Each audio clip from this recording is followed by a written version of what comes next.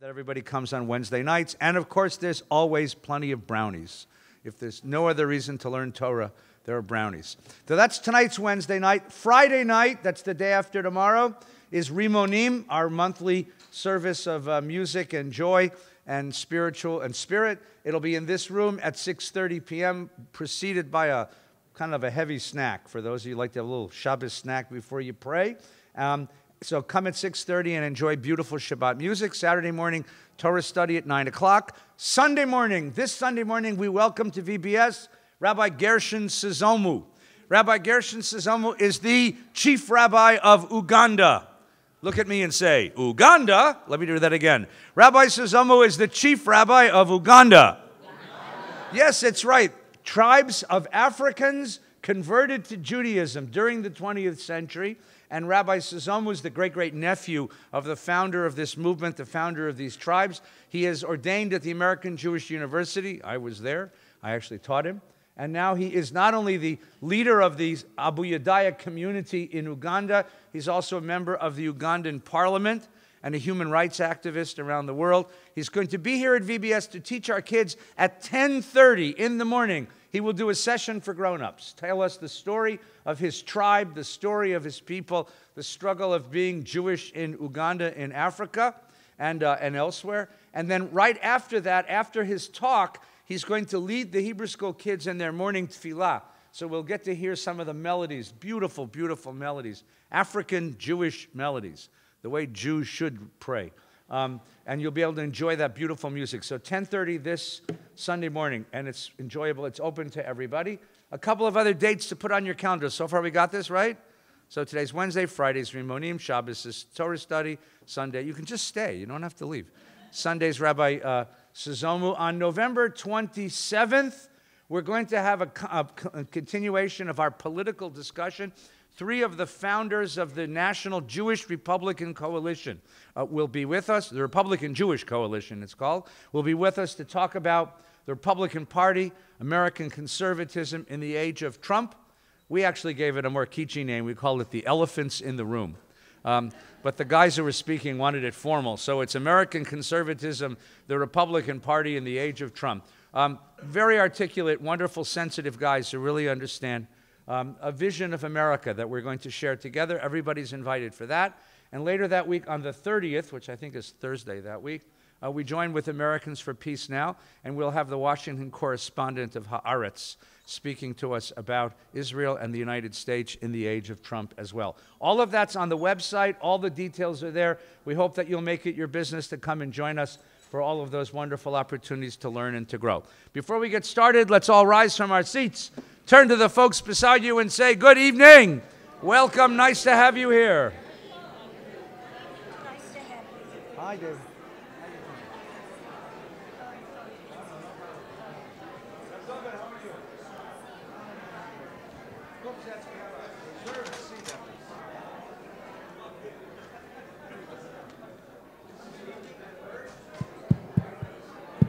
Hello, hello. Right. Now, put your arms about each other and draw each other close. We give thanks for the opportunity to learn together. Baruch atah Adonai Eloheinu melech haolam asher kidshanu mitzvotav v'tzivanu la'asok b'divrei Torah. Yaseh shalom, yaseh shalom, shalom aleinu v'al kol Yisrael. Yaseh shalom, yaseh shalom, shalom aleinu v'al kol Yisrael. Yaseh shalom, yaseh shalom, shalom aleinu ve'al kol Yisrael. Yaseh shalom, yaseh shalom, shalom aleinu ve'al kol Yisrael. Yaseh shalom, yaseh shalom, shalom. Let me change the one. Ve'al kol Yisrael. That works better. Please be seated. Good, no problem. Good. This year, we are studying as quickly as we can the history of the Jewish people. This is not going to fit, but No, it's not going to fit. This one's okay now? The history of the Oh, Jewish I people. think you can- This one's okay now, all right? Let's see. The history of the Jewish people. There Are it you goes. guys okay over there? Can They you can hear? hear. They can hear. Right. Thank you. You begin a study of the history of the Jewish people by opening the Hebrew Bible.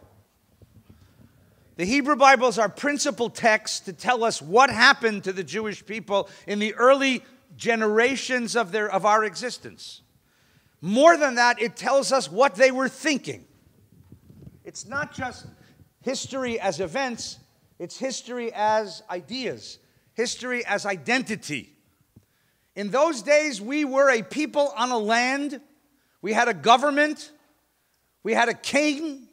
And the king's actions shaped the identity of people. To call yourself a Jew meant you lived in Judea. You paid taxes to the government. You served in his army. You were loyal to the king. In order to reinforce the sense of citizenship as identity, the Temple of Jerusalem, the principal religious institution of that moment, was directly across the street from the palace of the king. So one offers one's service to God and one pays one's taxes to the king. And it's the king who determines the shape of policy, but more than that, it's the king who determines the shape of identity. But it's not just the king. There's a second personality, a second principal Jewish personality of the time who has in many ways even a more decisive effect in the long term on the identity of the people Israel, on how Jews think about themselves, how they understand their identity, their mission in the world, their place in front of God.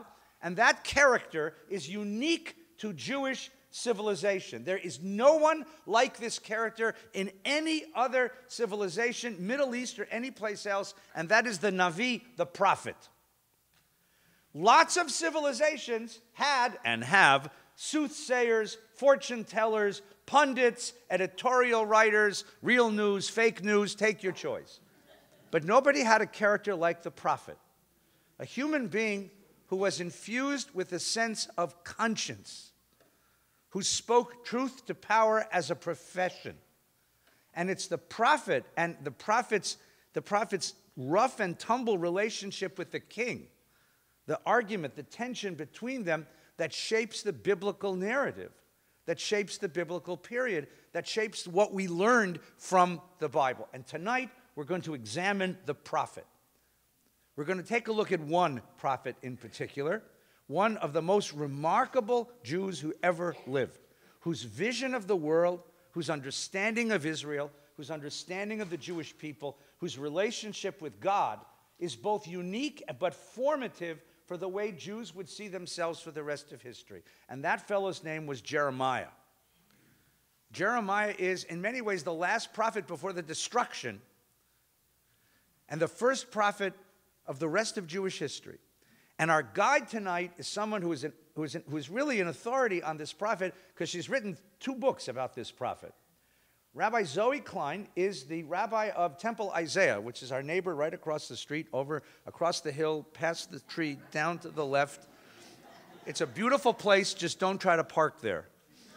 It's true, it's like you can't park, I mean, it's terrible. A wonderful congregation. Now, tonight we have to celebrate with Rabbi Klein because she's not only the senior rabbi of Temple Isaiah, which is a major congregation in our community, not only a recognized author and authority and scholar, not only the most poetic rabbi I've ever met, ever, in LA or any place else, but tonight, she's a newlywed. Oh. And her husband is hiding in the back of the room. This is my old friend Scott, who showed up one day at work. We work together often because Scott works at Mount Sinai Memorial Park taking care of families. And he said to me once, remember what you said to me? You said, "What's it like to date a rabbi?" He asked me this question, and I said, "Lucky man." You whisper sweet things in her ear in Aramaic. Right? Try it. And so then he comes back and he says, "You were right. It worked." And then he comes back and says, "We're engaged." And I said, "No, you're kidding. Really?" He said, "Yeah." And then they got married. So we want to welcome Scott and Rabbi Zoe And on behalf of the Valley Beth Shalom community, Siman Tov, Mazel Tov, Mazel Tov, Siman Tov, Siman Tov, Mazel Tov, Mazel Tov, Siman Tov, Siman Tov, Mazel Tov, Mazel Tov, Siman Tov, Yeheilanu, Yeheilanu, Yeheilanu, O Lechol Yisrael, Yeheilanu, Yeheilanu, O lechol Yisrael, Hoy David Melech Yisrael, Chai v'kayam.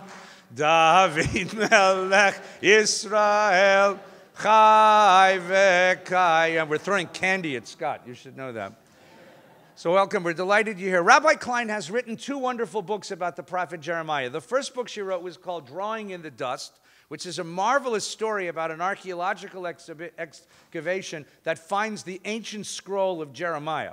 It's a wonderful, it's sort of a novel, historical meditation. I got 20 pages into the book, and that's the first scene where there's sex. And I said to myself, she enjoyed her Bible classes in seminary a lot more than I enjoyed mine. Boy, oh boy. I mean, it's sort of like the Tanakh meets 50 Shades of Gray. It was 50 Shades of Blue and White is what it was. Whew. I mean, it motivated me to read the rest of the book, you know. Like I woke up Nina and I said, listen to this, you know. And she said, what are you reading? I said, I'm reading Zoe. She said, go to sleep, you know. So and then what she did after, in the novel, the archaeologist discovers a scroll. So then Zoe went back and she wrote the scroll. And this one's called the Scroll of Anatia, right? Is that how you say it? Which is the scroll that the archaeologist, it's sort of like finding the thing that Indiana Jones found, which is also a wonderful meditation on the book of Jeremiah, the character of Jeremiah. And I thought there's nobody better to introduce us to this wonderful character. So please welcome, right? Please welcome Rabbi Zoe. What do we call you now? Rabbi Zoe? Zoe Klein-Miles. A little longer than we usually give an introduction. No, this is great. Give me a 5-minute warning also. Okay. All right. Okay. Thank you. I'm going to lift this up because this is the microphone you have to speak into like a lollipop. All right. Well, I can hold it also if there's a problem. Speak right into it. All right. Hi, everybody. It's so nice to be back and to see all of you. Thank you so much. It's great to see you. You know, I was actually here years ago. I know the last prophet who I spoke about at VBS was the prophet Jonah. And I had so much fun talking with you about Jonah, and I learned a lot in preparing for that. But before that, years ago, I did speak about Jeremiah once before. I don't know if anyone here remembers my talk on Jeremiah. The hope is that you don't.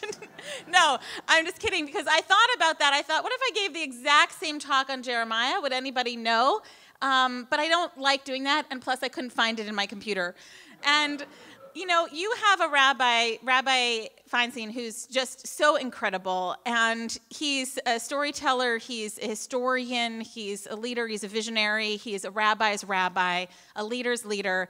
And so what I decided for tonight to do something different, because I've spoken with you before, is instead of dwelling too much on the history of Jeremiah, I'll do a little brief overview. I wanted to talk about Jeremiah from the perspective that I love. So when I wrote about Jeremiah, the one thing that is different than what Rabbi Feinstein said is that I actually wrote the scroll before I wrote Drawing in the Dust. So I wrote this scroll. It is 52 chapters long, and it is about a woman who is madly in love with the prophet Jeremiah and basically stalks him. And so every verse, the book of Jeremiah is 52 chapters long. Every verse of Jeremiah is mirrored from her perspective. And I wrote that, and I was kind of in like a year-long trance writing it. I was just madly in love with the prophet Jeremiah. I mean, as much in love as a person living in the same time period with another person. Just extremely, this was before I got married, before I had children, before I got divorced, before I got married, before a lot of things happened. My first great love was Jeremiah, and I want to introduce him to you through the eyes of someone who was madly, passionately in love with him. So when I wrote this, though, I talked to people about it. I talked to editors, I talked to agents, and everyone said, it's beautiful, it's wonderful, it reads like a book of the prophets, but who reads the prophets? So that's when I decided to create an archaeologist to discover the scroll that I had already written. And that was the birth of the book, Drawing in the Dust. So just a little bit of background, just an overview on who Jeremiah is. Jeremiah, his ministry is from 627 BCE, and it goes for about 40 years. So he's a prophet for about 40 years, and he sees a lot. He is a prophet in the time of King Josiah. King Josiah is really interesting because King Josiah's grandfather, King Manasseh, actually led the whole land into hedonism and idolatry and turned them away from Adonai. And Josiah saw that the people needed to be reformed, that the people needed a centralized worship, and that they needed to return to their roots, which was monotheism. And so Josiah cleansed the land. There's a really fascinating study. Actually, it's in the book of Kings where there's a strange mention of King Josiah commissioning a scroll to be brought. It's very strange. There's a kind of transfer of money that seems a little bit questionable. And it seems that he commissioned a scroll that would be able to be read to the land, to all the people, to reform them and to bring them back. And that scroll was the scroll of Deuteronomy. So it's controversial because Deuteronomy reads differently than the other 4 books of Torah, but that's in Josiah's time. He wanted a scroll that summarized our history to be able to read to the people, to bring them back to be one person, to one community. So Jeremiah witnessed the Reformation. He witnessed the death of Josiah. He witnessed the downfall of the Assyrian Empire around the same time. He witnessed the destruction of the Jewish state by the Babylonians, and he witnessed the exile of the entire people out of Israel to Babylonia. And he himself escaped with a remnant into Egypt, and he actually died in Egypt. So he saw an incredible period, as Rabbi Feinstein said, the end of a certain period and the beginning of another. So he's really extraordinary. So why did I love Jeremiah? I gave you some texts that are Jeremiah, and I wanted to share with you some of the poetry that I wrote that relates to each one of these texts that I shared. Jeremiah, when you think of a Jeremiad, you think of someone who is woeful, a woeful complainer, right? Someone who is really miserable, heartbroken, sad. And Jeremiah he's miserable. It's no fun being a prophet, right? We want to be leaders, but nobody really should want to be a prophet. It's a terrible, terrible thing. It means imagine going to High Holy Days and standing up on your chair and telling everybody that they're corrupt, interrupting everything, telling them that they're hypocrites, telling them that terrible things are going to befall them, God forbid. Not a popular voice. And when you're a prophet, you don't have a choice but to say those things because you are marionetted, you're puppeteered by God. So you're not even speaking in your own voice. We criticize Jonah for running away, and we think that he wasn't a good prophet. But it's a terrible thing to lose your voice and to be controlled and to have to speak these horrible things to people that maybe you love. So I wanted us to look at our papers and look at the words of Jeremiah, the opening chapter of Jeremiah. So it's on page 1, chapter 1. The words of Jeremiah, son of Hilkiah, one of the priests at Anatot, I'm going to skip along because we don't have all night, so I'm just going to skip through. The words of the Lord came to me. Before I created you in the womb, I selected you. Before you were born, I consecrated you. I appointed you a prophet concerning the nations. I replied, Lord God, I don't know how to speak, for I'm still a boy. And the Lord said to me, don't say I'm still a boy, but go wherever I send you and speak whatever I command you. Have no fear of them, for I am with you. The Lord put out his hand and touched my mouth, and the Lord said to me, herewith I put my words into your mouth. Okay, so I wanted to create a girl that was there at every step of the way along with Jeremiah. What would it look like from her perspective, this scene? How would you film this scene? What would it look like? And what if you were there? And what if you, like me, were in love with this man? So I wanted to share what I wrote on this scene. The words of Anatia, daughter of Avigail, one of the handmaids at the temple of Anatot. And the moment I saw you, I knew that I had been destined for you, and my soul was yet on high. Before I was a swell in my mother's belly, I was consecrated to be the one to love you, as a desert flower loves a drop of dew. I saw you surrounded with God and fell on my face and praised God and blessed you, and I knew that surely I would die should I lift my eyes and see the Holy One face to face. But I heard your brave little voice ring out as a clear glass bell, "Ah, Lord God, I don't know how to speak." I lifted my eyes, I could not help myself. Your voice stirred me so. I looked up and saw you standing at God's very core, and yet you were not consumed. No, you radiated like a beacon in a pure, star-dewy mist, your skin translucent, a veil of sunlight over a sky-blue soul, your eyes 2 black moons sailing through your open face, your skin gleaming like polished marble floors. Your ears were small as a newborn's open palms, snatching at God's words, which filled the air like thin bubbles. You dazzled me. I opened my mouth to cry out to you, and the God that surrounded you streamed into my throat, swelling my soul. I thought I might die, but I lost my voice instead of my life. So I imagined in this scene, that when God put out a hand to touch Jeremiah, that God also put out a finger to touch this girl, Anatia, and that she never speaks again, that she goes mute and he is filled with words, but that they're caught in this prophecy somehow together. And all of the things that happen in Jeremiah's story are things that are literal in Anatia's story. So if Jeremiah, look in the rest of this chapter, it says, the word of the Lord came to me, what do you see? I replied, a branch on an almond tree. And then it also says that I see a steaming pot at the top of the next column, tipped away from the north. And these are all symbols of Israel's future. The steaming pot from the north are the nations that will come down and attack Israel. But from the perspective of the girl that I created, Anatia, the almond branch is the branch that she uses. She puts the flowers in her hair to beautify herself. She uses the almond branch to scratch his name in her thigh. The steaming pot is the pot that she's cooking to bring him cakes so that her fingers might somehow be able to touch him. Everything that is metaphorical to him is literal to her. So I was really in love with him. In many ways, I wanted to get under his skin the way he was under my skin. And it's an interesting thing. That's not just me and my own madness, although there's plenty of that.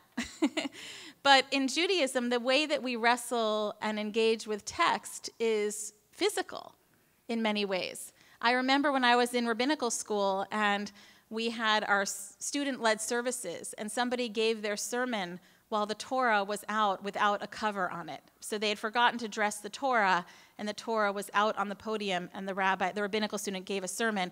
And the professor afterwards just became furious. He started yelling at our class. He said, "How can you speak when your mother is lying naked on the table?" Right? So that idea where you see text as physical, Torah itself is often compared to a girl in a tower with whom you're madly in love. In the Zohar, there's a beautiful passage, and you wander outside of her palace because you want so much to see her, to catch a glimpse of her, and you can't, for some reason, she can't come out of the palace. Her mysteries are locked up behind brambles and fences, but every now and then she peeks through the curtain, you see her, and you're filled with love, a physical love. It's a glimpse into a keyhole of a gleaming room, and you're satisfied for just that moment, and then you want more. So there's an obsession with text. So that's what I was caught up with Jeremiah. So if we go to chapter 3, would someone in a loud voice read the little excerpt there from chapter 3? Or better, me to do it? Okay, all right. I'll just do a different voice. Okay. The word of the Lord came to me as follows: if a man divorces his wife and she leaves him and marries another man, can he ever go back to her? Would not such a land be defiled?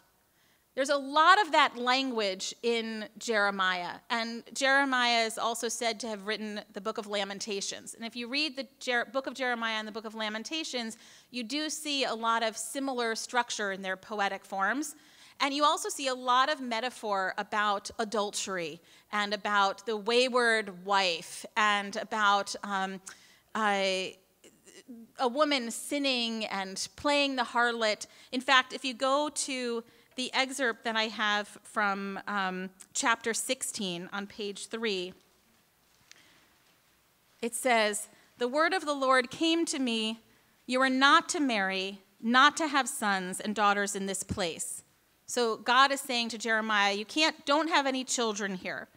"For thus said the Lord concerning any sons and daughters born in this place, and concerning the mothers who bear them and the fathers who beget them, they shall die gruesome deaths. They shall not be lamented or buried. They shall be like dung on the surface of the ground. They shall be consumed by the sword and by famine, and their corpses shall be food for the birds of the sky and the beasts of the earth." And Jeremiah goes on like that for many, many chapters. It's no question why he's so miserable, right? Where everyone he looks at, everything he loves, people are, lost in frivolity, and he just sees corpses, right? He has this vision of what they're going to become, and it's so unsettling and so disturbing. So I wanted to respond to that from my story and imagine what Anatia would say. And so she says, "If God said to you, as he said to Hosea, take a wife of harlotry." Do you know the story of the book of Hosea? So the prophet Hosea is told to marry a prostitute, and then he has 2 children through her, and the children are named Not My People and No Mercy. Lo Ruchami and Lo Ami, right? So Anatia says, if God were to say to you, Jeremiah, as he said to Hosea, take a wife of harlotry, I would stand at the entrance to Enaim without my face covered with a veil.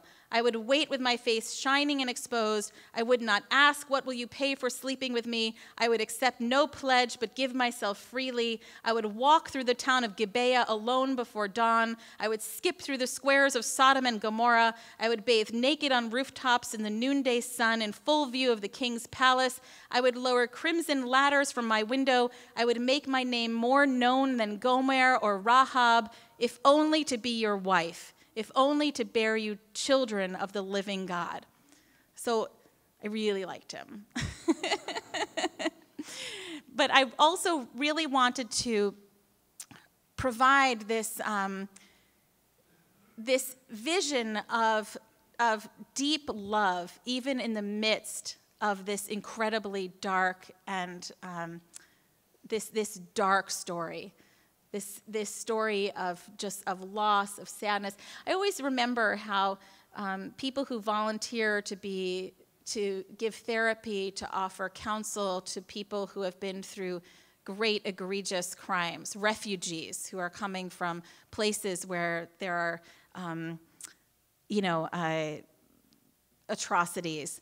And often what the therapists say afterwards is that the people who are fleeing these places come to them with the same problems as everybody else. I like a boy, he doesn't like me back. That there's this real life aspect that's happening. And I think that when I wrote this book and when I was studying Jeremiah, I was a rabbinical student, I was in my 20s, and I was really thinking about what does it mean to be a rabbi? Does it mean to be someone, there are cultures in Christianity, in Catholicism, to become a holy person is to be someone who doesn't have relationships, who is a non-sexual being, supposed to be.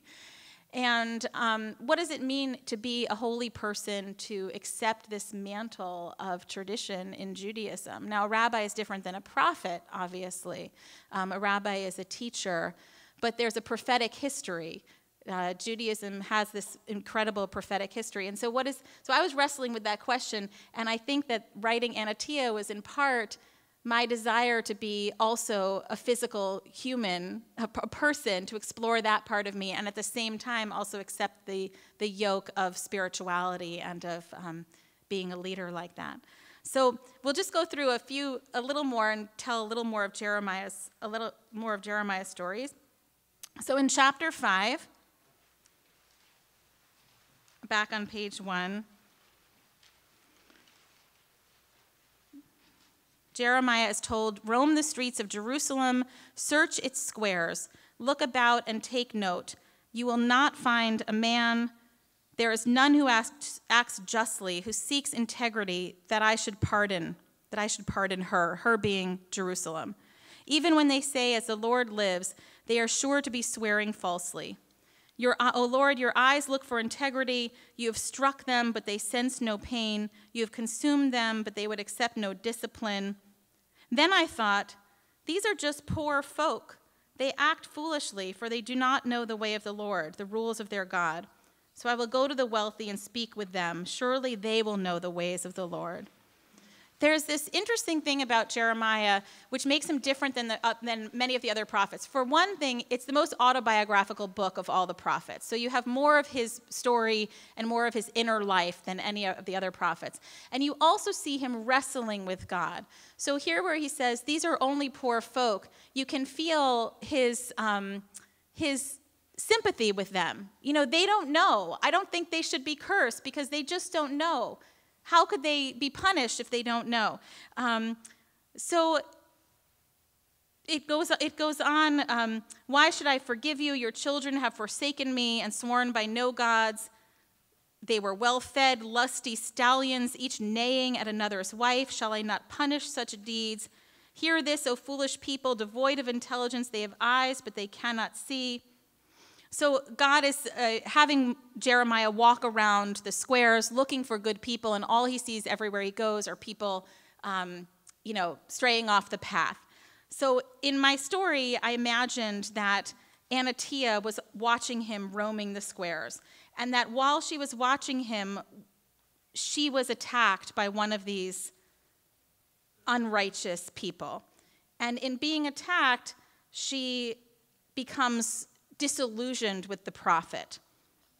So she says, you are roaming the streets, and she's attacked. And then she says, I feel the need to explain to the person who's attacking her that he's made a mistake, that I'm everything good left in fair Zion, everything beautiful hidden underneath, and he doesn't realize. He thinks I'm just another street rat. He doesn't know that I'm the keeper of a love of a prophet. This is a mistake. I can forgive a mistake. But you, why should I forgive you? You have forsaken me, Jeremiah. How is it that you listen to God, the most secret, and cannot intuit my longing? How is it that your eyes are filled with the rot of this city and are blind to the blooming in my heart? How can you keep walking and searching, and how dare you take your infatuated God with you when I'm the one who needs him and needs you, stupid prophet, and needs help, and please rescue my integrity. Curse you, Jeremiah, you have betrayed me. And later I write, I know now the truth about Cain and Abel. I love Jeremiah the way Cain loved you.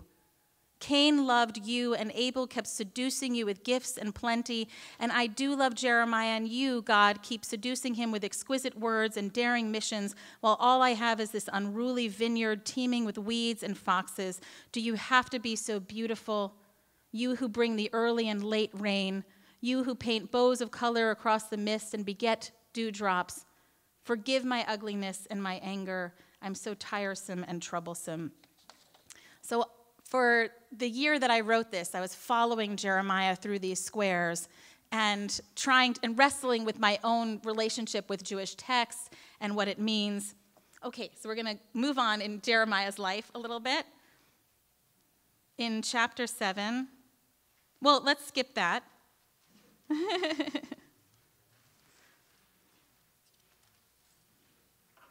Let's go to chapter 12 on, chapter 11. Let's go to chapter 11. Hear the terms of this covenant and recite them to the men of Judah and the inhabitants of Jerusalem, and say to them, thus says the Lord, the God of Israel, cursed be the man who will not obey the terms of this covenant, which I enjoin upon them. which I enjoined upon your fathers when I freed them from the land of Egypt, the iron crucible, saying, obey me and observe them just as I commanded you, that you may be my people and I may be your God, in order to fulfill the oath which I swore to your fathers, to give them a land flowing with milk and honey, as is now the case. And Jeremiah responds, Amen. Now, what's interesting about that Amen is in verse 3 it had said, cursed be the man who will not obey. And those curses are really, they're described in detail, like a little bit of what I read before about children, there not being enough graves for the heaps of rotting bodies, horrible descriptions of these curses. And you think, is any crime worth the kind of curses? What is being asked here? Follow the covenant, observe Shabbat? A few people didn't observe Shabbat, and this is what happens?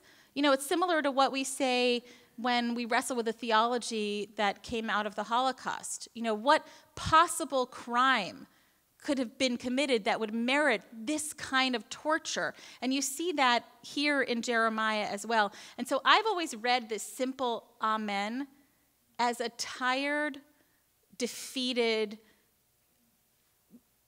not a true Amen. Not Amen, yes, curse the people, but rather an Amen of somebody who is so sad and suffering for the people. I don't know if you feel that sometimes in services, where you know there's a sense sometimes of feeling so small. It's one of the things, you know, Rabbi Feinstein said that the purpose of this series is really to talk about what the history of Judaism and how the history of Jewish thought is really forged in the prophets. It's really where it begins. And that concept of being God wrestlers is serious business, right? And it means that sometimes we're so tired and so angry. And I've talked about this before, how my own theology, I've always believed in God. I've never doubted God's existence. I've always felt God's presence. But I've also, most of my life, not been happy with God. So it's not, you know, that feeling of embrace. It's rather that, how can this happen? What do you want from me? You're eventually going to kill me too, right? You know, it's angry. It's, you know, rage against the night. That's how my relationship with God is. But it's a very real relationship. It's one that's not afraid. In fact, I keep kosher in that I don't mix milk and meat. The only time that I had a cheeseburger, well, when I was a kid, my parents didn't keep kosher, so the only time I had a cheeseburger was in the darkest moment in my life. It was such a dark place, and I went to a diner. You'd think it'd be the opposite. Some people get more religious when they're in a dark place. I went to a diner, and I was by myself, and I ordered a cheeseburger, and I took a bite, and it was like I was sitting with God. And I was like, yeah? After everything I do, I became a rabbi. You know, I'm leading this flock to you. All I talk about is you. All I think about is you. I'm trying to help partner with you and fix this world. Take that. You know? And that's relationship. That's what lovers do, right? You fight and you wrestle and you come back together and you're grateful and you cry and you tremble. And that's part of what I love about Jeremiah, is that he does that. And I feel all of that in this very small amen, this kind of defeated, sometimes you just feel defeated. Okay. You know, hurricane. What can you say? So in chapter 12, you can really see how confused Jeremiah is. And as we read it, I want you to think about how we've inherited this kind of confusion about God. One of my favorite verses in all of Torah is where Moses says to the people, it's in Deuteronomy chapter 4, be very careful because you saw no shape at Sinai. To me, that's really the essence of Jewish theology. We saw no shape, which means that we always have to figure out what this is. Know before whom you stand. How do you do that? We saw no shape.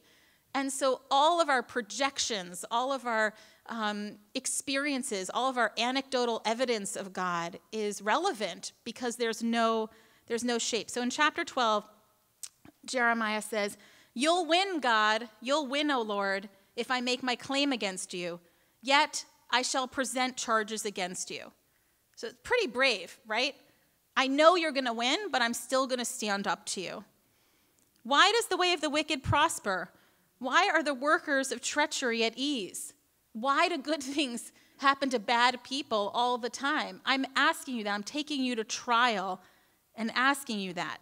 Even though I know you're going to win this case because, you planted them and they've taken root. You're allowing this to happen, right? They spread, they even bear fruit. You are present in their mouths, but far from their thoughts. Yet you, Lord, have noted and observed me. You've tested my heart and found it with you. Drive them out like sheep to the slaughter. Prepare them for the day of slaying.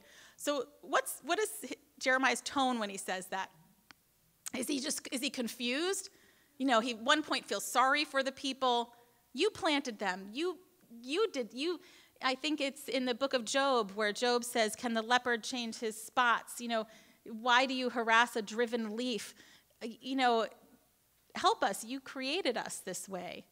You put the tree in the middle of the garden and then said, don't eat it, but you made it the most luscious looking tree possible. Why are temptations so strong? You implanted these lusts within us." So is Jeremiah saying drive them out like sheep to the slaughter because he's confused, or is it ironic, or is he frustrated? Yeah. Fine, do it. Do it already. You're going to do it anyway. That was Jonah's belief, right? How long must the land languish and the grass of all the countryside dry up? Must beasts and birds perish because of the evil of its inhabitants? And I love verse 5. If you race with the foot runners and they exhaust you, how then can you compete with the horses? And the rabbis say that that's God speaking back to Jeremiah. Okay, you think you got a big argument. You're just racing with foot runners and you're barely keeping up. So don't imagine that you can keep up with the horses. I want to just take a little foray into poetry. Any thoughts or questions that you want to share as you look at some Jeremiah texts? Next hour. Okay, all right. So, in one of these texts, it talks about the people circumcising their hearts. And there's a lot of talk about circumcision in these texts. And so I wanted to read Anatia's response to that, if I could just find it. And, so let's look at, while I'm looking for that, in chapter 13, we have, God says to Jeremiah to buy a loincloth of linen and to wrap it around his loins, and then afterwards to take it off and bury it and let it rot and be eaten by worms, and then later to come back and dig it up. And it's symbolic of how intimate and close Israel was to God. So God is comparing Israel to God's own loincloth, right? And how far it's strayed and how dirty it's become. Now, for Anatia, none of that is metaphor. That's all, wow, Jeremiah's loincloth. She's really amazed. That's the first time that she sees Jeremiah naked, the only time.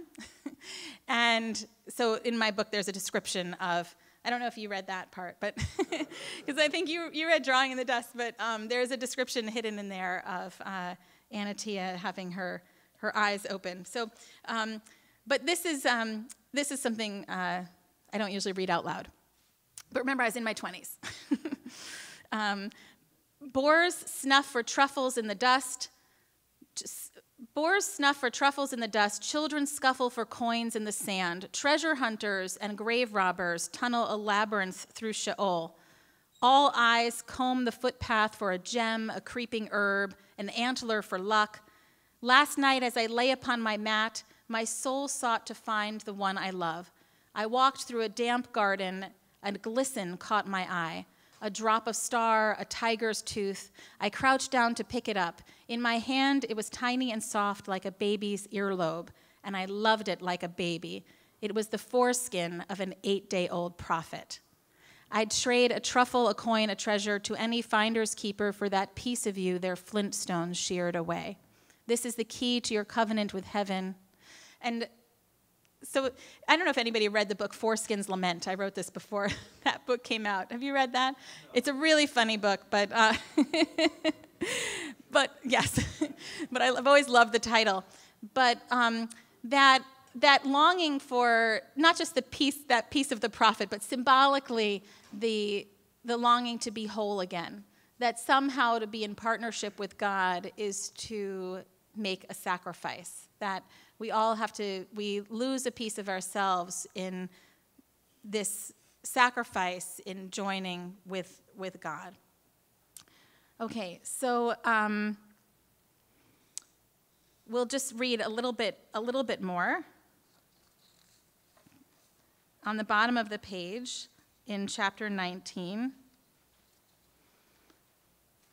Then you shall smash the jug in the sight. So Jeremiah is told to buy a jug. Then you shall smash the jug in the sight of the men who go with you and say to them, thus says the Lord of hosts, so I will smash this people and this city as one smashes a potter's vessel.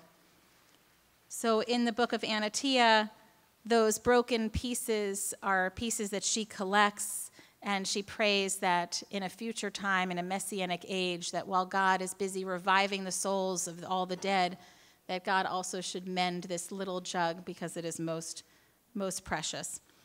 So back to Jeremiah's confusion and depression. In chapter 20, it really comes to a head where it says, you enticed me, O Lord, and I was enticed. You overpowered me, and you prevailed. I've become a constant laughing stock. Everyone jeers at me. I thought, I will not mention him. No more will I speak his name. That's something we don't expect to hear from a prophet. A prophet saying, I'm not going to talk about God anymore. I refuse to speak God's name. That's how angry he is with God, right? But his word was like a raging fire in my heart. He's possessed with God. Shut up in my bones. I couldn't hold it in. I was helpless. I heard the whispers of the crowd, terror all around. Let us inform against him. So what was happening in Jeremiah's life is that Jeremiah is actually preaching for the people to allow themselves to be exiled, to surrender. And because he was preaching surrender, he was seen as a traitor. All my supposed friends are waiting for me to stumble. Perhaps he can be entrapped and we can prevail against him and take our vengeance on him. Cursed be the day that I was born. Let not the day be blessed when my mother bore me. Accursed be the man who brought my father the news and said, a boy is born to you, and gave him such joy. Let that man become like the cities which the Lord overthrew without relenting. Let him hear shrieks in the morning and battle shouts at noontide. Because he did not kill me before birth, so that my mother might be my grave, and her womb big with me for all time. Why did I ever issue from the womb to see misery and woe, to spend all my days in shame? Powerful, right? Sad. Maybe some of you want to hug him also now. But what is it like to be that person? What is it like to be the one who walks through the world and sees? When I think of who do I know who's like this, the first people who come to mind are environmentalists. Right?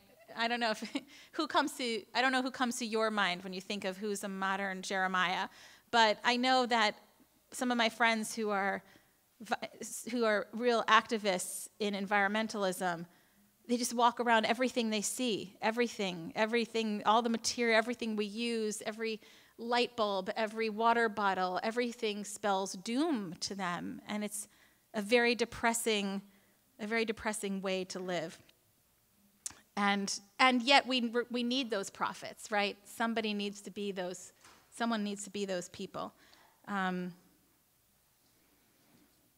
So on this chapter I wrote, If I could dig up the body of Elisha, I would touch you with one of his bones like a wand and bring you back to a life I know must exist, where tides are even-tempered and sunlight citrus-sweet. Let me rinse your worn-out soul in the warm fountains of the Galil that bubble up from hidden springs so that you emerge, your lips blessing the day you were born, praising the man who brought your father the news that a boy was born to him and gave him such joy. If God only would do for you what he did for the wicked Balaam, and turn your curses into blessings, and turn your multitude of enemies into pinpoints of light that guide ships and nations, and let us spend all our days in love. I actually wrote about imagining, let Jeremiah be the first complete and perfect man with all of his ribs in place, and let me be the one to complete him. Put me back into his chest. In the next chapter, in chapter 27, Jeremiah is told to make a yoke and to wear a yoke around his neck and to carry around this yoke. So representing how enslaved Israel has become to its hedonistic ways. And in chapter 29, it says, "This is the text of a letter which the prophet Jeremiah sent from Jerusalem to the priests, the prophets, the rest of the elders." So Jeremiah writes a letter and sends them to the people who have been exiled. And the letter is really interesting. At first, it's interesting that we have a record here of the letter that he wrote to people, in the 600s BCE when they were exiled from their land. What would you tell them? What's his advice to the people? And his advice is not rise up. His advice is not organize and overthrow. It's not even come back to the land, fight your way, hide. His advice is totally different. He says, "Thus says the Lord of hosts, the God of Israel, to the whole community which I exiled from Jerusalem, build houses and live in them, plant gardens and eat their fruit, take wives and beget sons and daughters. Take wives for your sons and give your daughters to husbands, that they may bear sons and daughters. Live generations in this land. Multiply there. Do not decrease. And seek the welfare of the city to which I have exiled you, and pray to the Lord in its behalf, for in its prosperity you shall prosper." That's really interesting. How is that letter still resonant with us today? Yeah, and Poland and anywhere, we lived places until we were told that we didn't belong. We never felt that we didn't belong. We had a dream of Zion, right? But it was until Herzl, it was a dream. It was part of our there's a definition of nostalgia, which is the longing for a home that never actually existed, right? And we were committed. We fought in the armies of the countries in which we lived. We prayed we have in most of our services, we have a prayer for America, right? And so here we have, at this time when people are being taken away in chains and have every reason to hate their captives, we have Jeremiah the prophet, who was hated by the people and whose message was mocked, but his message rings true throughout the ages. Pray for the prosperity of the city in which you're in. And maybe that's the Jewish mission. The Jewish mission, the idea of being a lighthouse to the nation, a light to the nation. Sorry, to be a light to the nation, I've always thought of as a lighthouse, because the purpose of the lighthouse is the ships. The light isn't there to serve itself. The lighthouse is there to guide the ships. Once the ships are all safe at shore, you don't need the lighthouse anymore. And that's Judaism. Judaism is a progressive religion, meaning that when we get there, we don't need Judaism anymore. So other religions imagine a messianic age where everybody is the same, right? I remember talking to someone who was Mormon who said, it doesn't matter if you convert to Mormonism or not, because once you die, you're Mormon. So it doesn't really matter what you think, right? Everybody's Mormon in the next world, right? For Jews, we believe that in the messianic age, there's no need for Judaism. All our holidays go away except for Hanukkah and Purim, which are the most human-based holidays. They're not really God-centered. There's no need to create separate holy times because everything is holy. And not only that, we get to feast on Leviathan. That's not a kosher animal. So Judaism goes away because the whole purpose of Judaism is to pray for the prosperity of our cities that are broken and filled with enslavers, that are corrupt. We're there to do that. I think it was Gandhi who said that the litmus test of a moral nation is how it treats its animals. I think it's also how it treats its Jews. We're there as the litmus test for society. And it's not, Jeremiah is not saying, go back and cloister yourself and separate yourself. He's saying, stay there, plant gardens, multiply. Whatever you do, don't decrease. Keep giving. I always find it interesting that he says multiply, but doesn't say be fruitful. So the commandment in Genesis is be fruitful and multiply, right, to all the creatures. And I feel that Jeremiah is so brilliant that he knew that he was telling them, you don't have to be fruitful, you can be sad. You don't have to be generative and productive all the time. You can be sad, but keep multiplying.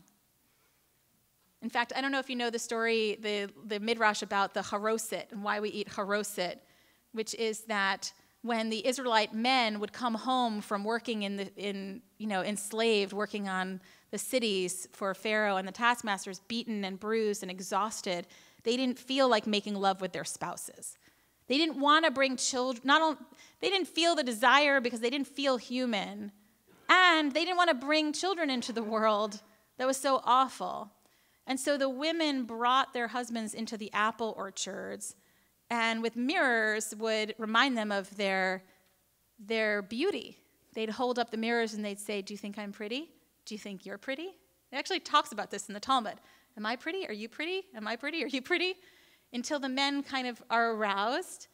And it's in the apple orchards that they increase the people, and that midrash comes in reference to in Exodus when God tells Moses to build the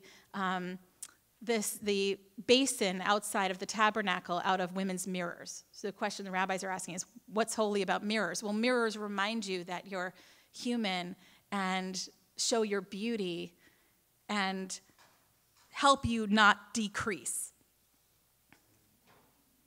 Okay, so I'm just going to close it. Good. Okay, so thank you. I'm just looking for the time. So just to the last things, I'll just go to that last chapter. The highlighted parts are just because for some reason my computer is haunted and it would not let me unhighlight. It's not because I just wanted to share one other person who loved Jeremiah as much as I do, I think. In chapter 38, the king instructed Ebed-Melech, the Ethiopian. Now, Jeremiah is in a pit right now in jail. And the king tells him, take with you 32 men from here and pull the prophet Jeremiah up from the pit before he dies. So Ebed-Melech took the men with him and went to the king's palace to the place below the treasury. They got worn cloths and rags. And Ebed-Melech, the Ethiopian, called to Jeremiah and said, put the worn rags and cloths and rags under your armpits inside the ropes. And I just love that little detail that this servant of the king took that moment, and that it's actually recorded in a holy text, that he cared about the chafing of Jeremiah's arms as he was pulled out of the pit. That tiny little detail of love, and he makes it eternally into our canonized text for that little tiny display of humanity and caring. So I look forward to hearing questions and to talking with you and with Rabbi about this book. Thank you. We have lots of questions about who Jeremiah is and the meaning of Jeremiah's text. But as Rabbi Zoe just told us, when we die, we're all going to be Mormon. So I'd suggest getting as much coffee as you can now, okay? This is your last coffee. So get as much coffee as you can, and we'll be back in about 5.5, 10 minutes to continue our conversation about the prophet Jeremiah. Come on in. Come on in. Everybody well? Got lots of questions for Rabbi Zoe. Excellent. Come on in. Come on in. Good. Welcome back. Round two. Everybody, how are the brownies? They good? Are they gone? No brownies tonight? Have to come back for brownies. Okay. Shh. What's that? No, I can't. I just ask if you have them. Jeff, you need them more than I do. It's good.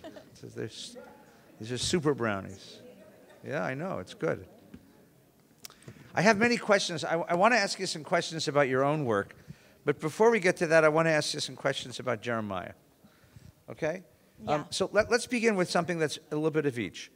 Anatia is, I take it, somewhat autobiographical as well, right? I mean, But the in my question mind, is, yeah. but so autobiographically, why did Zoe fall in love with Jeremiah? What is it about Jeremiah, of all the characters, there's some, of all the compelling characters in the biblical canon, you fell in love with Jeremiah. Why him? What was it about him? Part of it is the poetry of Jeremiah and the way that he expresses himself. And there's something, in many ways, Jeremiah is our Jesus. Jeremiah is the suffering servant. Jeremiah takes the sins of all of our sins upon himself. He's thrown in jail. He's attacked. He's ridiculed. And he carries this on for 40 years. Jesus' ministry was 3 years. Jeremiah has 40 years of devoting his life to trying to rescue this people. And there's something about the courage of one of the things I didn't mention that he does, which is such an incredible act, is right before the exile, he buys land in Anathoth. So he actually purchases land. And in the book of Jeremiah, there's a record of the deed of his purchase of this land. And so what an act of hope. In the midst of all of the doom, I see this incredibly hopeful, beautiful soul, this optimist that believes that one day he'll return. And I think that drew me. What drives him? What drives him for 40 years to preach against the corruption of this people, to try to save the people? If I remember correctly, even in the very beginning of the book, God says to him, this is a futile mission. I'm going to destroy them. You're not going to talk me out of it, and you're not going to talk them into doing tshuva. So for 40 years, he's pursuing this rather futile dream. What do you see as driving him forward? I think that a lot of the times he's almost at the end. I mean, I think that he's the most depressed and suicidal of the prophets in many ways. But he does find a way to continue forward. I think that all of the doom that he preaches, it's not that he doesn't want to preach it. And so I think what he does is he finds little opportunities to either question God or introduce a question, or to demonstrate hope, whether it's through the letter, have your children have children in this land, pray for the prosperity, or purchasing land. He seems to be a hopeful person who's caught in this whirl of lightning, but still manages sometime to show his own light. So I want to understand the phenomenology of the phenomenon of prophecy. You've lived with him for a long time, and I really want to understand this because I got to confess to you, I love the prophetic literature. I don't understand prophecy. Basically, you read us this piece on just the very beginning in chapter 1, famous chapter, of course. He comes to him and says, "I consecrate you. I recruit you." And he says, I'm just a kid. And he says, don't say I'm a kid. I'll be with you. And then he has this phrase, which you read for us, verse 9. The Lord put out his hand and touched my mouth. And the Lord said, herewith I put my words into your mouth. What does that mean? Right? Let me put it to you bluntly, because everything we do in this shul is blunt. If a guy stands on the corner, well, let's take your neighborhood. The guy stands on the corner of Beverwill and Pico, and says, God spoke to me, and this is what he said. We have a solution. We give the guy a shot of Haldol. We put him in a psychiatric ward for 72 hours. We keep an eye on him. And if he doesn't hurt anybody, we let him out. We call those people psychotics. Here's a guy who says the same thing, only it was 3,200 years ago, and we call the guy a prophet. What is he to you? When you imagine him speaking the word of God, what does that mean to you? Are these his words? Are these God's words? Is he a ventriloquist dummy sitting on God's lap? Is he a megaphone? Does he make these words up himself? How do you interpret the phenomenon of prophecy? You know, it's such a good question, and I don't have an immediate answer, so I'm making up this answer as I We're here to work to be this stuff. blunt. So I'm thinking about how when somebody flips a house, right? So they tear down a house, they build a new house, and then there's always the stager who comes in and sets up, you know, and it's supposed to look kind of blank enough. All the tones are all neutral whites and light gray, so that you can imagine yourself. It's like a mannequin wearing, you know, mannequin can't have too much personality because you're supposed to be able to imagine yourself in those clothing. It's the same with models. And I think of that when I think of a prophet, in that the prophet is a perfect vessel for God to fill. But the vessel also has its own, you know, suppressed emotions, opinions, feelings. You know, Jeremiah is saying things to the people, but at the same time questioning the message, questioning God. So I think of the prophet as one who channels God's word, and, you know, is maybe articulate enough, poetic enough, a good enough orator, strong enough to handle the electricity that is put inside of him. But is possessed. Is possessed. Possessed. Yeah. That's an interesting word. So tell me about the God of Jeremiah. Who is this God that Jeremiah is possessed by, that Jeremiah is wrestling with? And how does this God relate to the world? So this is where I fear becoming unpopular, but I wrestle with God a lot, and perhaps that's the truer answer as to my connection with Jeremiah. Is I wrestle with God's goodness in terms of our definition of goodness. So I believe in what Rabbi Yitz Greenberg said, that there's no theology that makes sense if you can't preach it in front of a child who's been set on fire. Because that's a truth, right? So if your theology doesn't match that, if you can't say it at that moment, right? What do? You want to put out the fire. What if you can't put out the fire? There are children burning right now. You know, how does our theology make sense in that? I question that. Right? I wrestle with that. I get angry at that. I'm furious at that. But I don't think that God doesn't exist, but I question what this is all about. I don't trust that it's all going to be okay. But at the same time, I'm really conflicted, because I believe, and I'm grateful, and thank you for this every day, for love, for breath, for heartbeat, for children, thank you. But I guess I'm just one of those people. I can never forget about the burning children. Yeah. Okay. I mean, But is that God? Yeah. I mean, do you attribute that to God's judgment? As a monotheist, I can't separate it from God. Okay. Because I don't believe in a devil or Satan. I believe that it's all God. What I've come to believe is that that God, when God created the physical world, God also created a kind of impotence in God's self. That the physical world has its own properties, and those properties of decay and friction happen, and God can't control them. God can weep with us, and that sometimes that's the best that we can experience. I believe that when we suffer, we're not alone. But I also rail against how imperfect this creation is. Sometimes I think that we're actually just caught in the twilight of the sixth day, and we're just not done.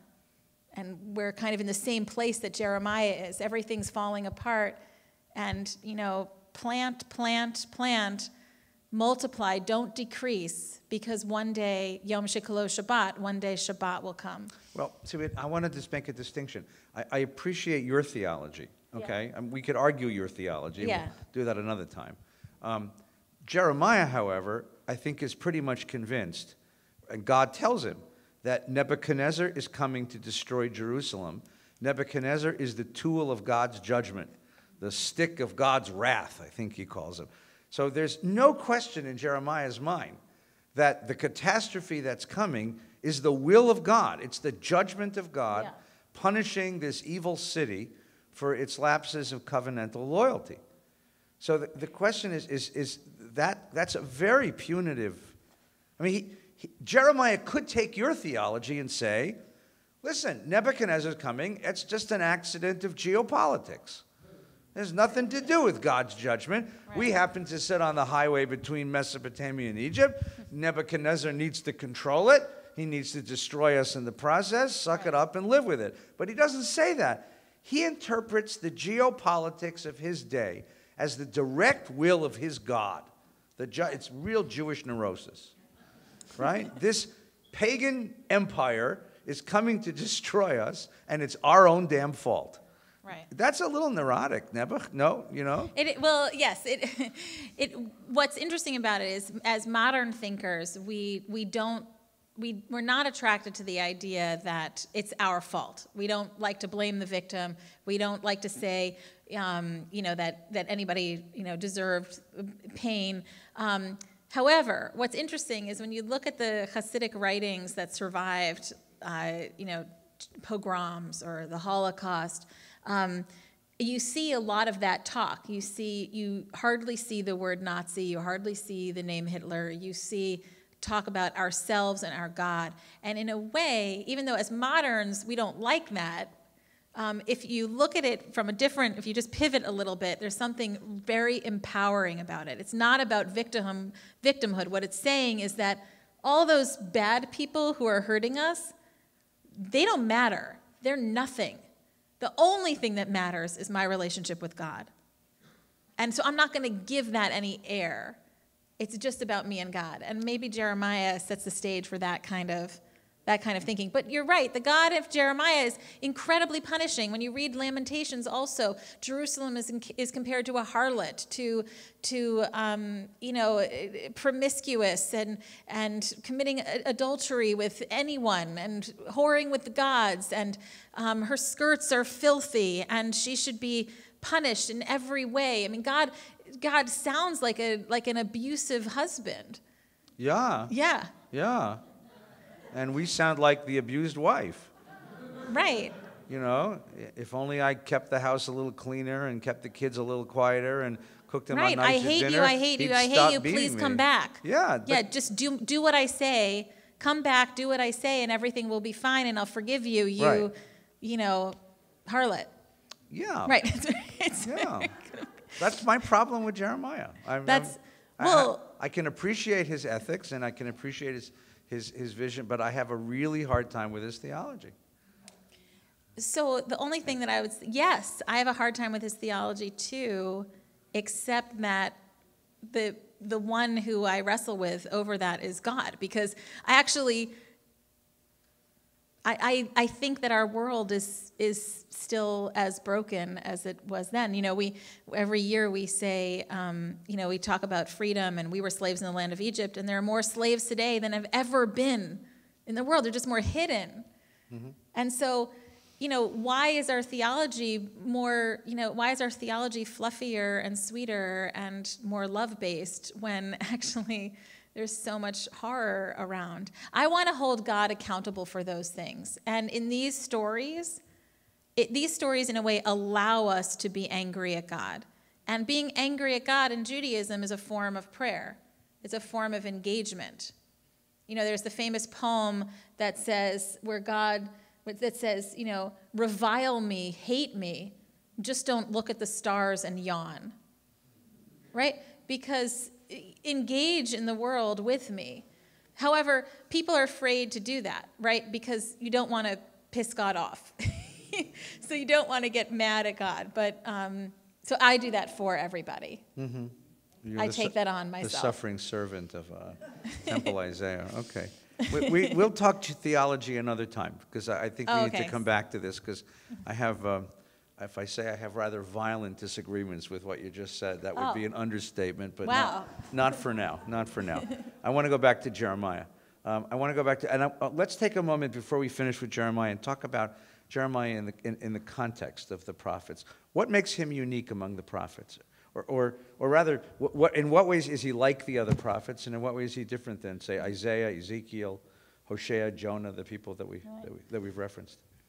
Well, he's like the other prophets in that none of the prophets want to be prophets. They all run away from prophecy. None of them, even Moses says, please, I am heavy of tongue, don't pick me, I can't do it.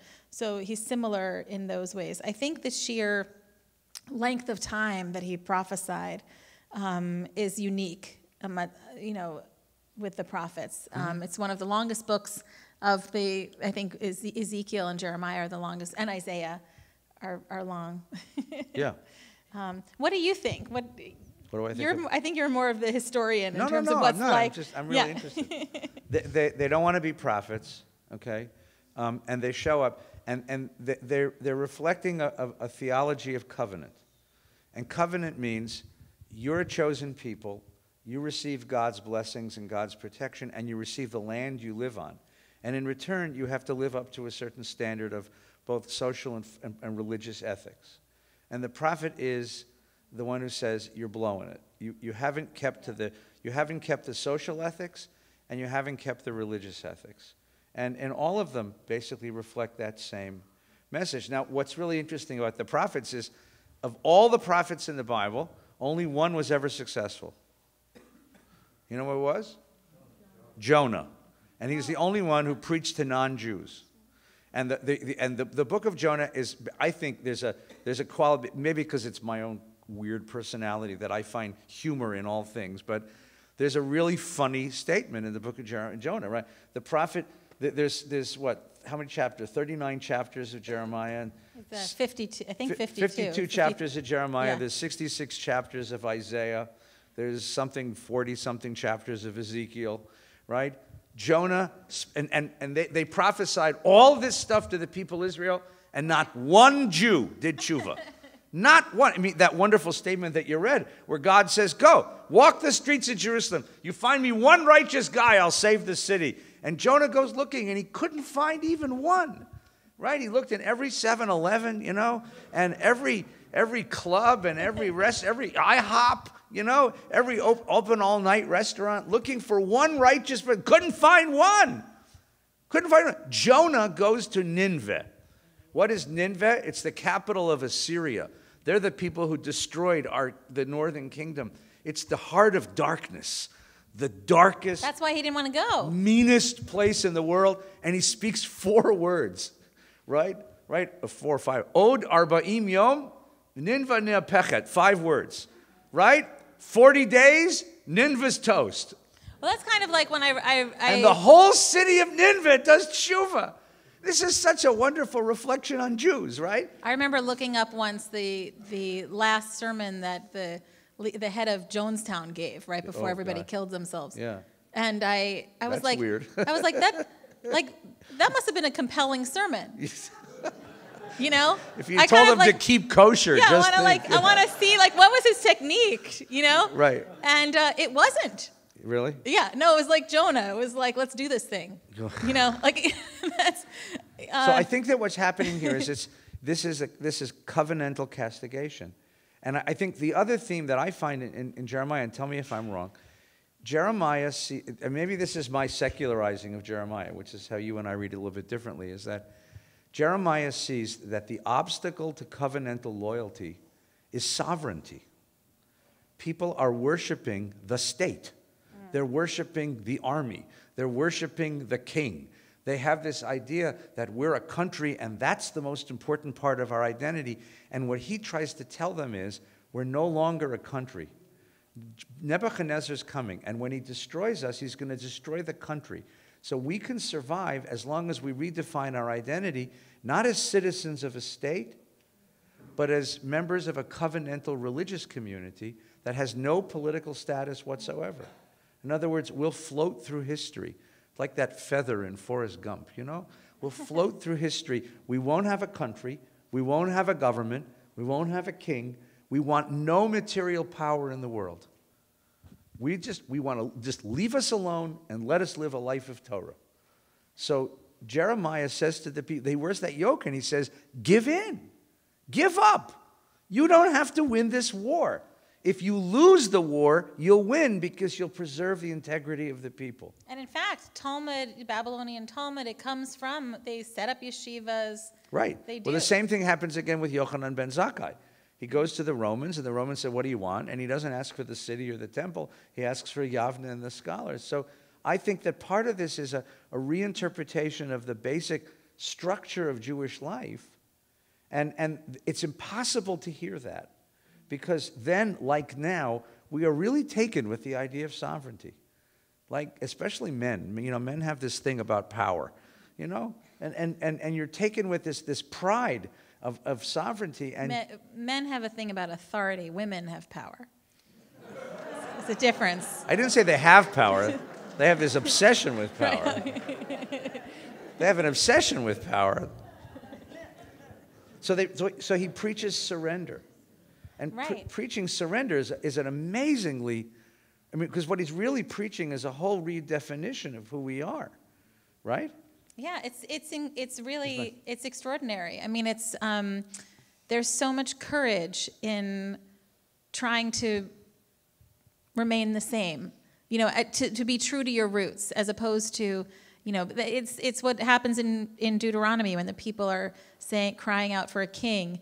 And Moses tells them, this is what's going to happen if you have a king. Right. You know, your sons are all going to become foot soldiers. Your daughters are going to be working. Your lands are going to be taxed. You're going to lose everything to the king. And the people say that's what we want. That's what we want. Let me ask you one last question about your work, and then we'll get some questions from everybody else. So in your piece, in your book, you wrote a counterpoint to the book of Jeremiah from Anatia. Right? So, and you did it so beautifully and poetically, where you reflected back and forth on the themes of Jeremiah. So two questions. One is like, so what was missing in Jeremiah that needed Anatia to articulate it? And do you think that the rest of the biblical canon deserves the same treatment? Are you going to write the book of Miriam for us one year so we can hear the other side of Moses' story? I think what is missing is the same, you know, when Abraham says, will you destroy these cities because if there are 10 innocent people?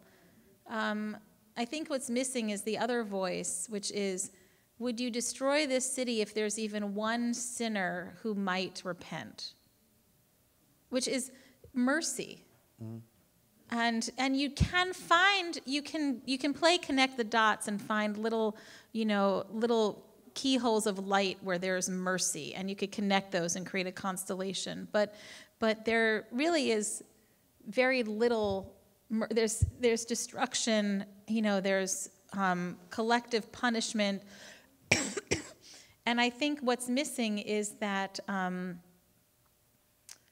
Is that touch of forgiveness, of love, of maybe even feminine subjectivity, you know, as opposed to lawful objectivity. So, is there a book of Miriam coming one day? I don't know. I just wrote a children's book called The Goblins of Nottingham. So maybe. Really? What's it about? It's about the history of why challah is braided, and it has to do with goblins. But maybe the next piece will be. No, because I think that what you did is it's take some water. You have hot water, cold water, Thank you. Fresh water. I think that the idea that the Bible has poetry, and the Bible has profound vision, but it's missing voices, because it was edited in a certain way, and that your job as a Midrash scholar is to add that missing voice. So here you've given us the feminine voice that's missing from Jeremiah's tale, Well, the prophets are almost never really talking directly to women. So the prophets are saying, this will happen to your wives, this will happen to your daughters. And either the city itself is compared to a woman, Israel itself is compared to God's wife, the love of my youth, and so there's feminine there, but the story doesn't talk directly to women. The you is always men. And so I think that's where I felt permission to step into the story, because I wasn't the audience. So I felt like maybe I was inside the story in a different way. Just like in the book of Proverbs, where the book of Proverbs begins by describing wisdom as a woman and as God's consort. Wisdom has always been with me as my consort, God says. And so I felt that I could be inside the story somehow, where, talking to a male audience, but experiencing it as a woman. So if you were going to, just for argument's sake for a moment, so if we're going to move from the prophets back to the Torah, Right. so the character would be Miriam, because she's Moses's opposite, right? So what would it sound like to offer that voice that's missing from the Torah's voice? Well, there's Miriam, but I think the first person I would go to would probably be Sarah, because Sarah, there's this really interesting moment when Sarah hears that she's going to have a baby at 90, and she laughs. And God says to Abraham, "Did your wife just laugh at me?" And she says, "I didn't laugh." And God said, "Oh yeah, you did." And nothing happens. She's not killed. She's not, but it's recorded that they had this weird little intimacy, her and God. Yeah, you laughed. Almost like she has kind of a divine status, and they're playful together. And this idea that when they cross into Egypt, Abraham and Sarah, her beauty is such that Abraham's afraid that he's going to be killed because she's so exquisite. There's actually a midrash that Abraham was so modest he never looked at Sarah. He always kept his head down, and he only realized how beautiful she was when they were traveling and they stepped over a puddle and he saw her reflection. He was like, "Oh my God, we got to cover you up, or pretend I'm your brother or something, because you're so beautiful." And so she has a goddess-like status. And even when she does something, when she's really harsh in sending away Hagar and Ishmael, when Abraham questions that, God says, "Do as your wife says." God almost, obeys what Sarah's desire is, even though it's sending away one of Abraham's children. And Hagar herself is Egyptian. And you could trace, the Jewish woman exiling the Egyptian, first beating her and then exiling her, to then what happens centuries later with Egyptians then enslaving Jews. So if you look at the whole story through the eyes of Sarah, as opposed to an Abrahamic tradition, we somehow think of ourselves as a Saraitic tradition. You could elevate these little hints that we have and create a really interesting story. All right, so a preview of coming attractions. Yeah. Good. Anyone have a question they'd like to ask? Just raise your hand, and Louise, who is our wonderful volunteer extraordinaire, will bring a microphone around. Please be reminded that we keep questions to one sentence with a question mark at the end, so that Rabbi Zoe can answer for us, please. Okay, so I can't do the setup then. How did you keep your sanity while you were writing these two works? If you want one question. Because the rabbi used the term possessed.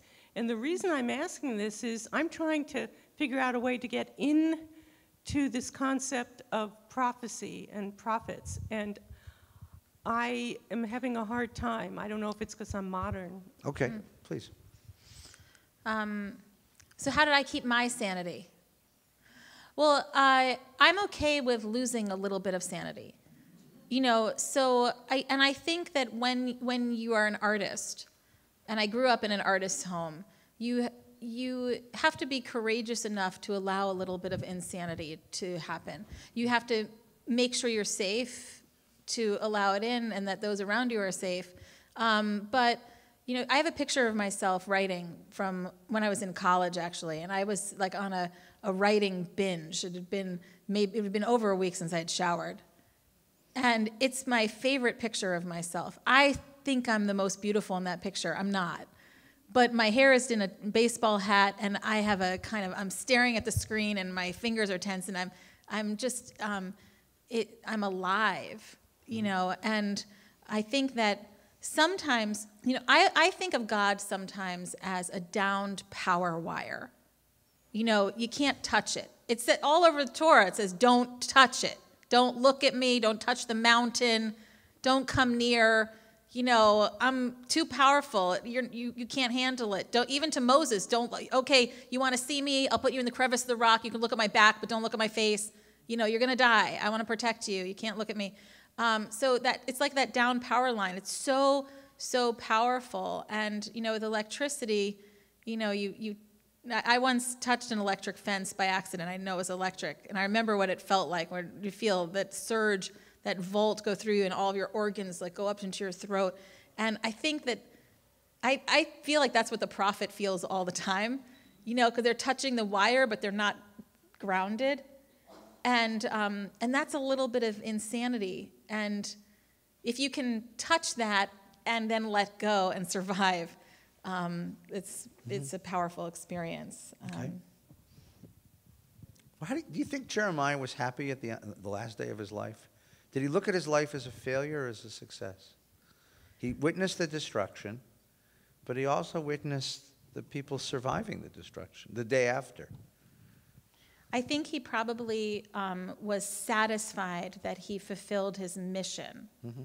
I think that we today, we want to live our lives happy, and that's an American ideal, mm-hmm. right? We're the only country that has in its constitution pursuit of happiness as a value. Most countries don't have that as a value. Right.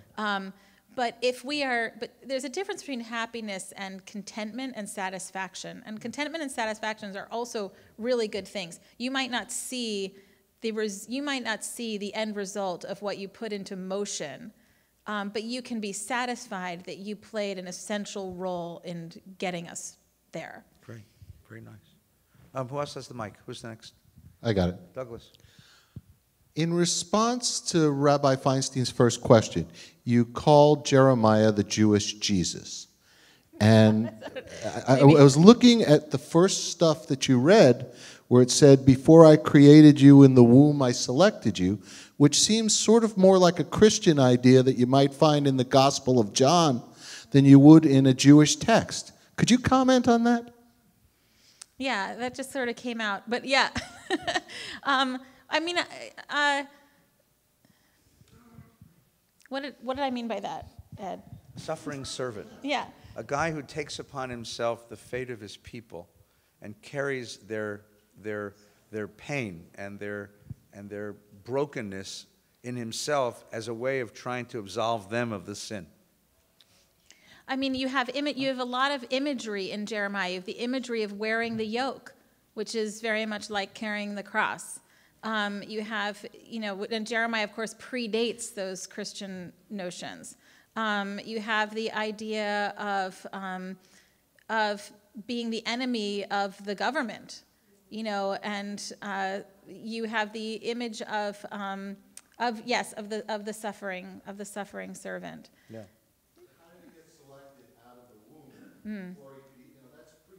That's right. That is interesting.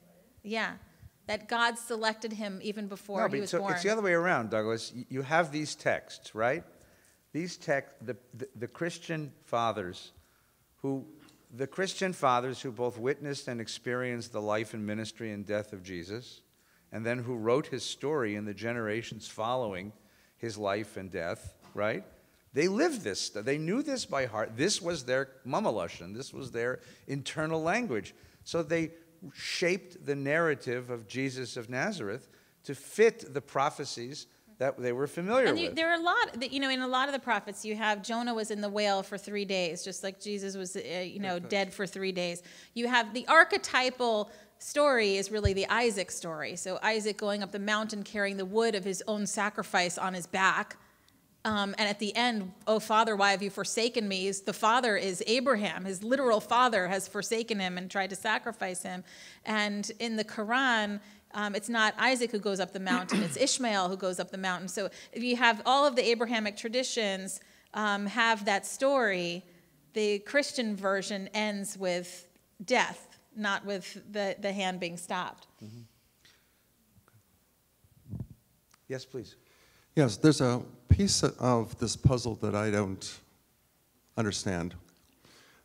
We're introduced to the high priest, who is the Holy of Holies in the Temple of Solomon, and we have a prophet and we have a king.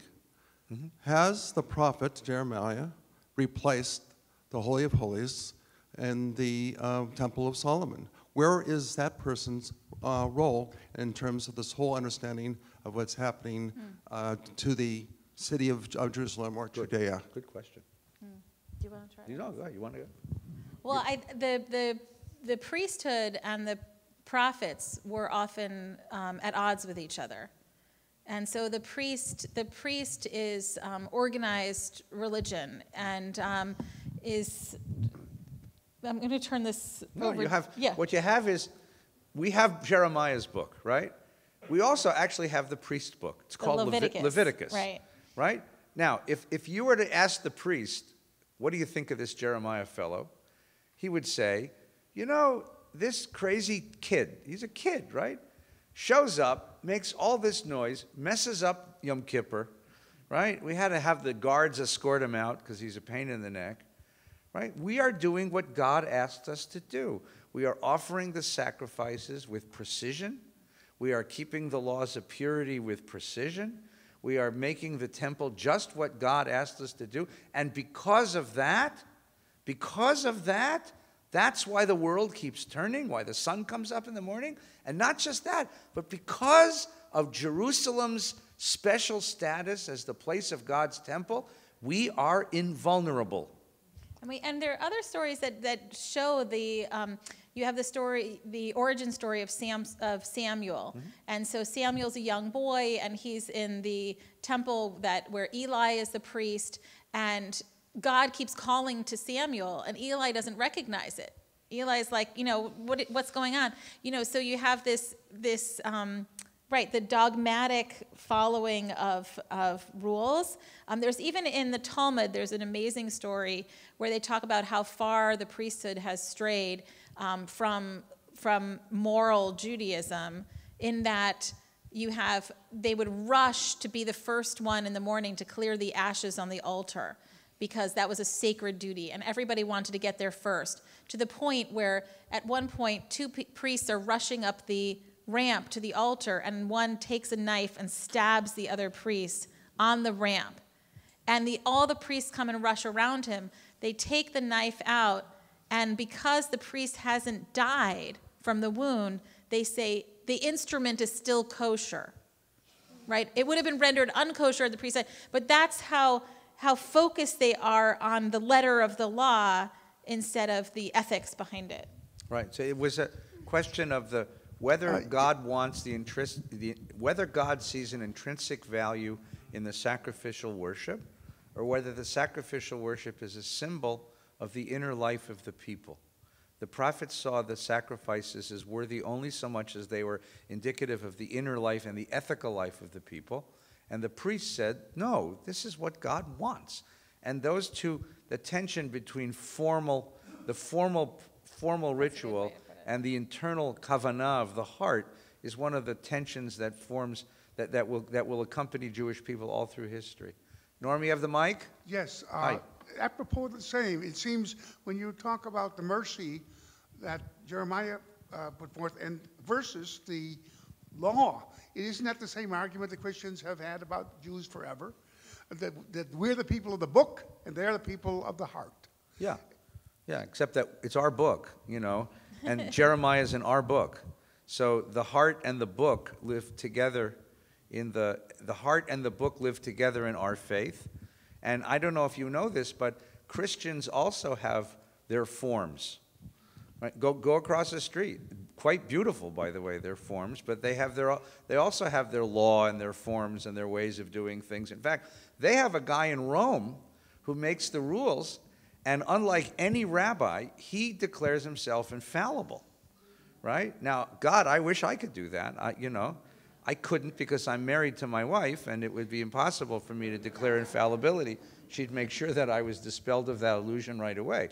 But the idea that religion always has form, and religion always has its inner turmoil, and the conflict between the two is the driving creativity of all religion, ours, theirs, every religion.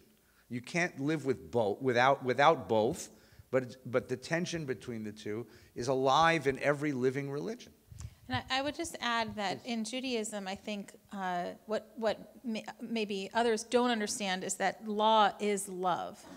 That the Torah is a love letter to the people. It's an ethical blueprint for how a society can become better. And so it's God's loving gift to us to have law. Law is not cold. It's actually about protecting people, about justice, about Challah.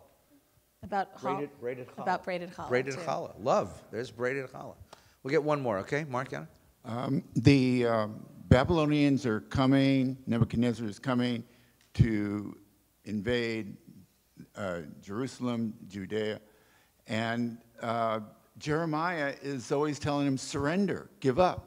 Right. And it's treason, in a sense, it's Yes, treason. it is. And it goes on from there, later on, he's doing the same thing, surrender, don't fight them. Could it be that Jeremiah was a secret agent for Nebuchadnezzar? Well, that's why he was imprisoned.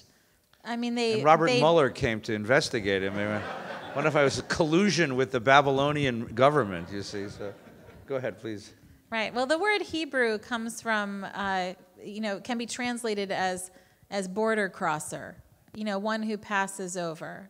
And, so yeah, the people at the time did think he was treasonous. But his deeper message may be that it's not about borders and land and us versus them. It's about our own ethics and learning and God and being God's partners, which can happen anywhere. Mm-hmm. I would put it in a secular way, just because that's how I tend to read these texts. When we had sovereignty, which was under David and Solomon, it was in a moment when the two great empires of Mesopotamia and Egypt were both quiescent. They were both down. So there was room for people in our neighborhood to rise up and take some power. But what happened was that at a certain point, 200 years after King David dies, the Mesopotamians begin to rise. You have the first great Mesopotamian empires. You have Assyria, then you have Babylon, then you have Persia. And what the prophet Jeremiah was able to see, because he read the New York Times every morning, was that we were no longer going to be able to claim sovereignty because the empires wouldn't let us. So we were going to have to figure out, how do you live as a Jew? How do you live as a Jew in a neighborhood which someone else is going to have hegemony over? How do you live as somebody else's colony? Now, if you define yourself as a citizen of a state and the king as sovereign, and you put all of your eggs in that basket and you say, that's my pride, God is on the side of my king, God protects Israel, and that's your identity, that's fatal. That's suicide. Because eventually, if it wasn't going to be Assyria, it would be Babylon, it would be Persia, it would be Greece, it would be Rome, it would be... Someone's going to come and conquer you, and that would be the end of the Jewish people. Jeremiah, I think, had the remarkable political instinct to say, it's time to redefine the identity of the Jewish people. We're no longer going to be a state with a government and sovereignty. We're going to be a covenantal community dedicated to what Rabbi Zoe just told us, to learning, to ethical living, to the cultivation of righteousness, to a life of Torah. And if we're a covenantal community, we can live under any political circumstances as long as they leave us alone. And that, I think, was Jeremiah's political genius. And that's what he tried to teach the Jewish people. Now, in the moment that he did it, he was a traitor because he was giving up what was so precious to the people's sovereignty. From the vast perspective of history that we get to have, we can say he was a prophet.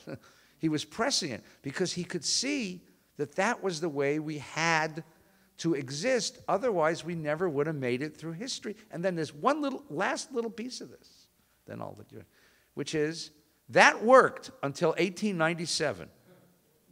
And in 1897, there came another prophet whose name was Theodor Herzl, who, by the way, was also possessed. I mean, lunatic guy, who saw that modern life was different than ancient and medieval life. And there was nothing we could do that would allow them to leave us alone. They weren't going to leave us alone. We could even convert. We could become Lutheran, and they wouldn't leave us alone, because Hitler's definition of Jew was you had one Jewish grandmother. You could be a Lutheran priest, and they'd throw you in the ovens of Auschwitz. So Theodor Herzl said, it's time to reverse the process and recover sovereignty, because under these circumstances, sovereignty is the only way that the Jewish people is going to survive in the world. So the arc of Jewish political history runs from the genius of the prophet Jeremiah to the genius of the prophet Theodor Herzl. And now we live 70 years in the new age.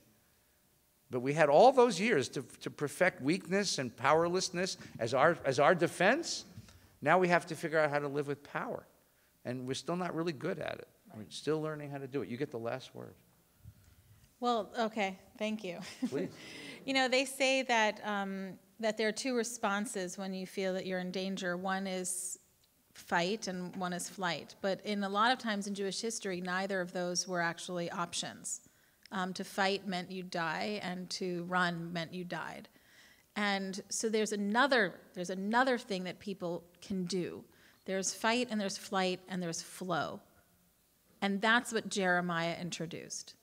That you flow, that you ride the tide, that you survive, and that you not only survive, you thrive. You plant vineyards, you plant gardens, you marry. That was his advice in the letter, that you don't just get by, but you actually build lives, you build homes, you plant roots, and you go with it. And over time, there's influence and there's life. And it's an incredibly powerful message. And I do think that when Theodor Herzl became like Jeremiah, that he had a vision at the Dreyfus trial, that he saw what the future was going to be, and was seen as a madman by so many, but definitely changed the arc of history. Thanks so much for being with us. Thank you so much. Thank you. Thank you, everyone. Friday nights, Rimonim. Shabbos mornings, Torah. Sunday morning, Rabbi Zozomu. Next Wednesday, Rabbi Walpe. Please come back. Good night. What a great week. Quiet week here at VBS. Thank you. Thank you, Scott. Thanks for coming. Can we talk about the authority versus power thing? Yeah. We might have a talk on the way home. No, I don't want to be in your car.